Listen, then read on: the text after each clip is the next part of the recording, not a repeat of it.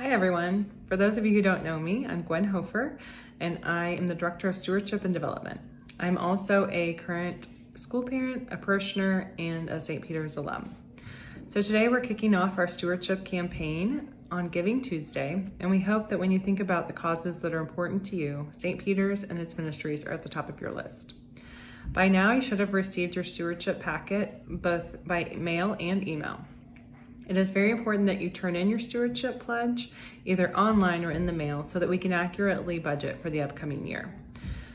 Your new pledge will start January 1st as we have switched from a fiscal to a calendar year. For those of you who are school parents, you will need to have a pledge on file before registering your kid for the next school year. We are asking that all pledges be turned in by December 18th.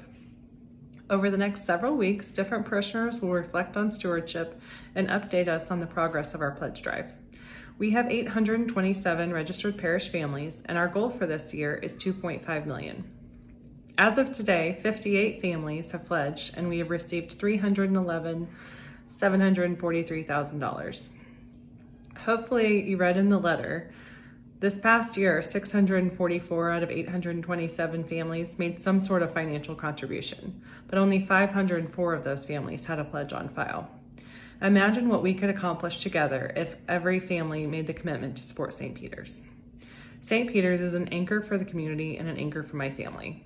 My husband Matt and I celebrated most of our big life events at St. Peter's, including our wedding, 2 of our kids' baptisms, and 1 First Communion. Matt and I both have connections to the parish, as his grandparents were founding members and his dad attended St. Peter's, although he went to St. Thomas More.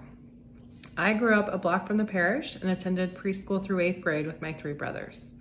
Once we had kids of our own, we knew that we wanted our kids to have the same experience that we had had.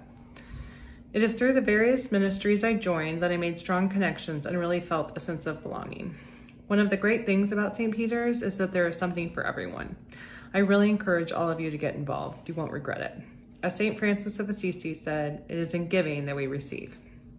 Stay tuned for a new video each week up until the new year and turn in your pledge today. Thanks.